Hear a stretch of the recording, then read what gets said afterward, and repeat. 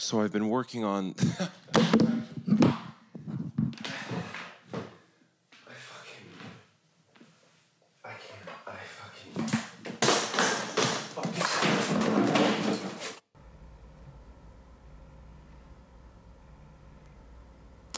That feeling, that like unknown space that exists when you sit down to talk to a camera, I feel like it's never really been properly articulated until I saw Bo Burnham's Inside.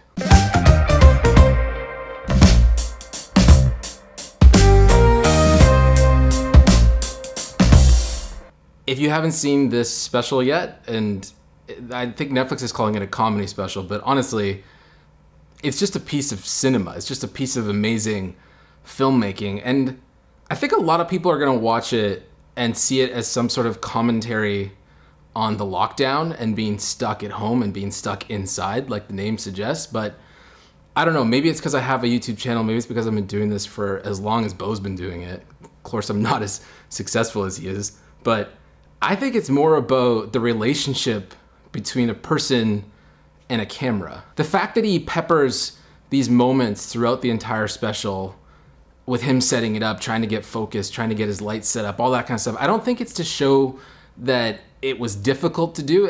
Of course, yeah, it's difficult to film yourself, but I think that's actually the easy part of that entire process. The easiest thing is actually just setting the camera up and all that kind of things, even though it is frustrating. The hard part is talking to a camera, and let alone singing to a camera like he does.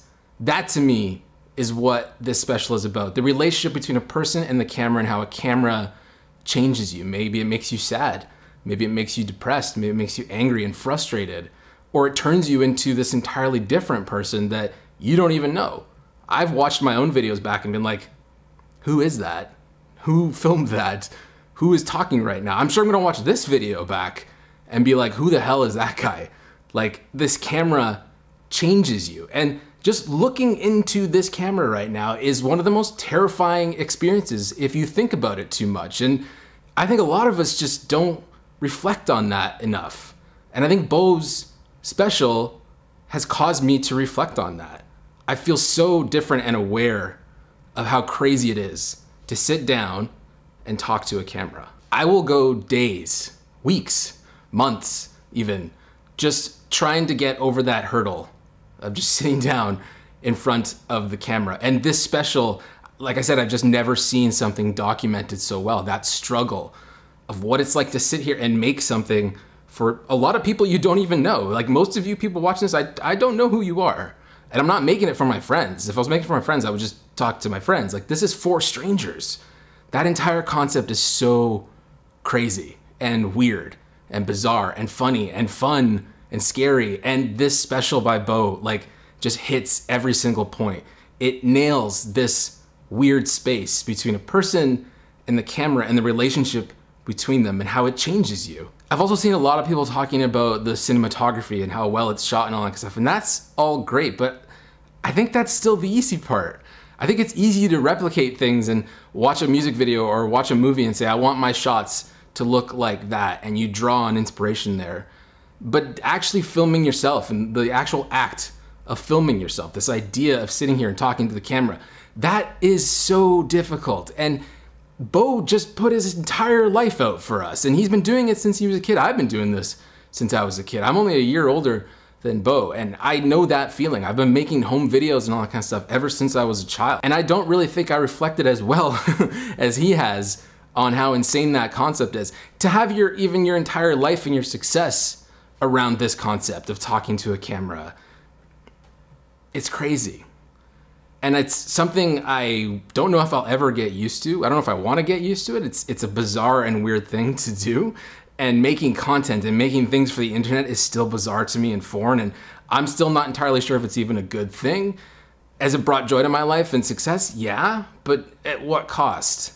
My entire life is pretty much out there in the open, and I don't really know if I've felt the consequences of that, or at least I haven't faced them. So if you're a filmmaker, anybody, if you're someone who makes TikToks, if you're someone who just tweets, whatever you do, I think what you'll take away from this is this personal feeling from his special that isn't about being locked locked down and being stuck inside. It's just about what we put out and ourselves and capturing ourselves and that whole concept that is so bizarre. It's so weird. I'm even having a hard time articulating it because Bo articulated it so well in this film. I'm gonna call it a film because I don't think it's a comedy special. I don't think it's anything else. It's just a really good piece of art. There's even moments in the special where Bo breaks down the fourth wall of the viewer and the camera. It's almost like he's washing the lens between us and himself because he's in this box and we are watching him on this box. And that whole concept to me, it really will give you an existential crisis. It'll start to make you think about this whole idea that I'm talking to glass and metal,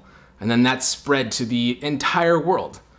Technically, the entire world could watch this video by me just pressing upload. Have we thought about that enough? I don't think so. I think Bo's thinking about it, and I think more of us definitely need to think about it. So Bo, thank you for articulating what I clearly couldn't. This mic isn't even plugged in. So, movie magic. I'm Patrick Tomasso. Hope you like this video, and you will see or hear me next time I feel like making another video. Cheers.